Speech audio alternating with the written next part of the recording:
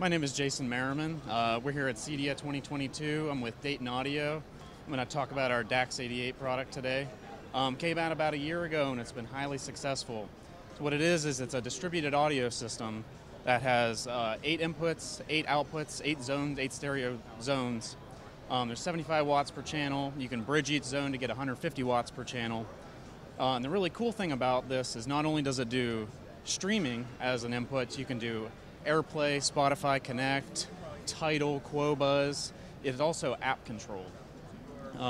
So what that allows you to do is you can pull out your phone and turn on any of your zones anywhere you are in the house, switch your inputs, change your volumes, and in the app you can customize all the zone names, all the input names, so whoever installs the system is able to label everything and make it look nice and easy to use, so anybody else that pulls open the app is able to just use it, doesn't have to have any knowledge of how the system was set up. There's inputs such as RCAs on here, 3.5 millimeter, optical input, and then there's the Wi-Fi input, as I mentioned. And you can send any input to any of the outputs. You can mix and match them all you want.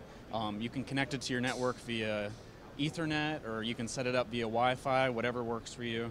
We have keypads for control as well.